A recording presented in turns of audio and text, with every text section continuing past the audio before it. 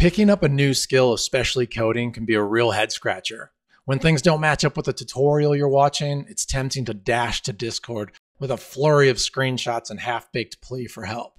I get it, I've been there, and it still hits me when I'm tackling new stuff. Before letting loose on Discord, let's pause, take a breath, and tackle our problem like the cool, collected software engineers we're on our way to becoming.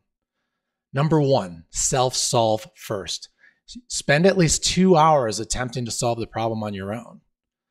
Utilize resources provided in the course, online documentation, and search engines. Number 2, prepare your question. Be clear and concise. Include code snippets, error messages, and what you've already tried. Number 3, ask in the appropriate channel. Post your question in the relevant channel for the course/module you need help with.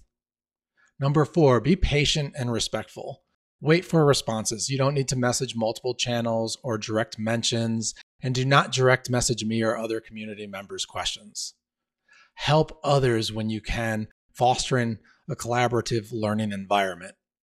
Number 5, follow up. If you solve your problem, share the solution. Thank those who helped and react to helpful responses with appropriate emojis.